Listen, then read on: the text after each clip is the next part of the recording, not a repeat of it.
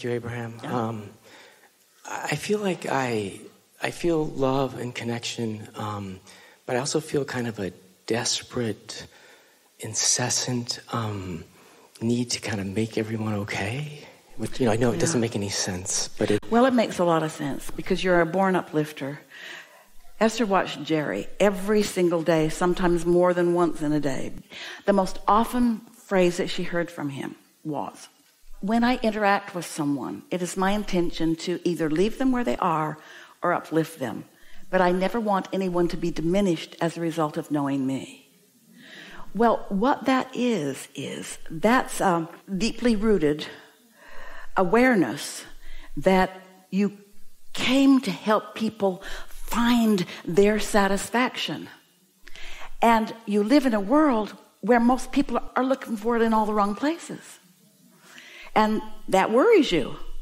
It worries you. But don't be worried, because there isn't anything to really worry about. Because ultimately they will find their connection. Do you want to give us a little more detail and we'll romp around the marble bag? Thank you. I'm director of an ashram, and it's kind of the quality in me is a little bit merciless with myself in it, I think, in some way. And I feel like it's untruthful. What do you mean by merciless? Maybe the way I matter in it isn't appropriate. I don't matter quite enough in it. I think it's kind of making myself smaller in a lot of the situations, and I think it's not helpful to other people to do that. Give us more. Merciless. What do you mean, merciless? I mean, like, maybe I expect quite a bit out of myself, but I don't feel like it's ultimately kind to me or even to them in a way to be so desperate in it. Why do I need them to be okay for me? What you're expressing to us is what we've been talking about all day here today. And what it is you don't want to be a reactor to their bag of marbles, because you know that when you focus upon what is, you can't be an inspiration or any help in getting them to really what they're wanting. And yet you've got yourself in physical terms between a rock and a hard place, because you're expected to be kind and considerate and aware and sympathetic to where people are. But it goes against the laws of the universe as you're understanding them to be. So you kind of don't know which way to go. But your inner being will guide you. It's like sometimes, it hasn't really happened today, but every now and again we'll point at someone and someone will come running up and we'll say, it's not you. And someone, or often a lot of people in the crowd, will go, oh, like, oh, Abraham, that was really a terribly sad and mean thing for you to do to that person. And we look at the crowd and say, really, have you heard nothing from us? We are not going to argue for anyone's limitations. We are not going to encourage you to argue for limitations. And there's a part of you that understands that that's not helping them. So many people, when they do nice things for people, they don't mean to do it, but sometimes the message that they send is, I do this for you, for I see you cannot do it for yourself. And that is disempowering. And that is the tug of war that you've got going on inside of you. Esther handed a $20 bill out the window of her car as she was turning left on a busy street the other day. And as the man approached, she just said, have a good day. Have a good day. She didn't want to make it some big, oh, here you are, homeless and hungry and stinky. And I have a bag full of money, and I would like to give you from my worthiness into your unworthiness $20. And she loved how quickly he snatched it and ran away. Because it's just $20. And it's just a moment in time that you're sharing. And he's got an inner being too. Everybody that you're interacting with has an inner being. Everyone that you're interacting with has the potential of aligning with their full power. So your work as an uplifter, as a mentor, as a teacher, as a healer, you are all of those things, is to demonstrate through the clarity of your example what being in alignment with who you really are is. And you're not in alignment with who you really are in a sympathetic pose. You're just not. But you are in alignment with who you really are in a compassionate moment. And what's the difference? Compassion means you're in alignment with your source and looking at them. Because when you're in alignment with your source and looking at them, then they're benefiting by your gaze. But if you are sympathetic to their plight, rather than in alignment as your inner being is with what they're asking for, whole different thing.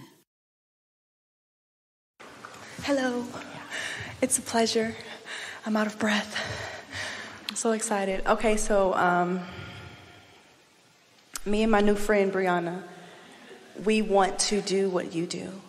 I would love to be a teacher of the law of attraction. And well, the law of attraction is the teacher of the law of attraction. Okay.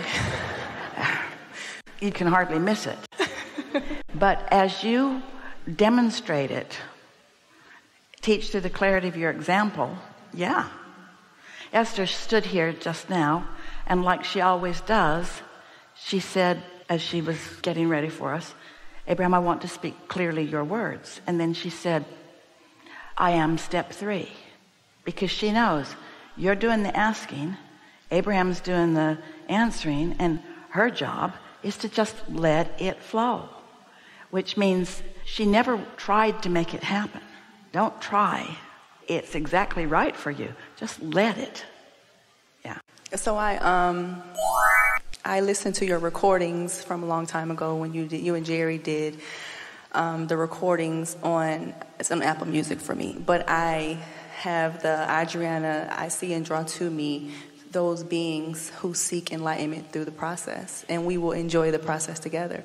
So I did say that a few times, but I feel like it happened, and I was at a point where I was channeling my inner being. I felt the flow. For sure. I felt Abraham, I felt it. Here's our only encouragement. This is the only thing that you need to know that you are not absolutely clear about.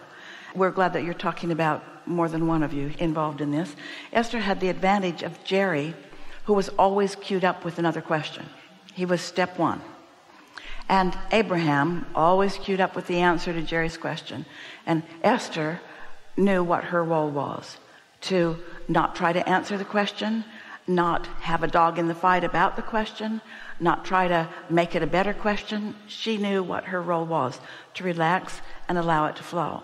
Well, that's easy when there's a Jerry and an Esther, because the vibration of the question and the vibration of the answer are very different vibrations. A problem and a solution are different frequencies, aren't they? Just like what we were talking about earlier about anger and revenge. Those are different frequencies. Questions and answers are different frequencies. So if you are on your own in a situation like that, you're going to want to have some definition of time between when you're chewing on the question and when you're allowing the answer.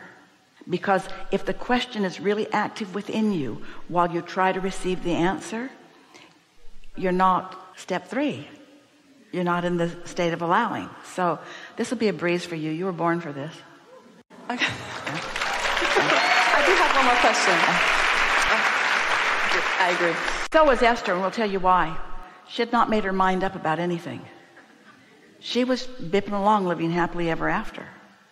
She was easygoing. She didn't have an opinion. She never pushed against anything. Not a fighter, always a lover.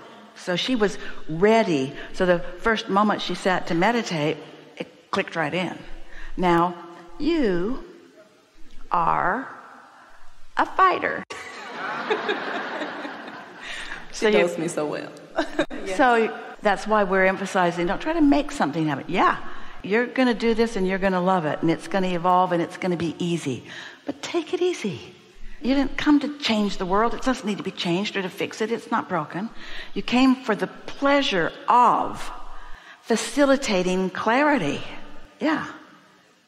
Okay, my next question is, are you familiar with the healing phase? Like when your childhood is was what it was. So you have become who you are based off who you have been conditioned and programmed to be over your life experience. Well, we would say it a different way. There's all kinds of ways of saying it, but we would say most people offer most of their vibration in response to what they are observing. So that's perfectly logical. What you observe causes you to offer a vibration. The vibration you offer causes you to attract more. So then you believe that this is the way it goes. It takes a little more explanation, which is where people like you and Esther come in, where you can explain the subtle nuances of all of that, because most people just observe and then create more of what they're observing, and then fight with each other over what's right and wrong about what they've all created. But that doesn't feel good to any of them. Yeah. So my question would be, how would you more so lay new pipes as opposed to be who you've always been? By being really happy about who you now are, and be thrilled with everything that happened that caused you to be who you now are.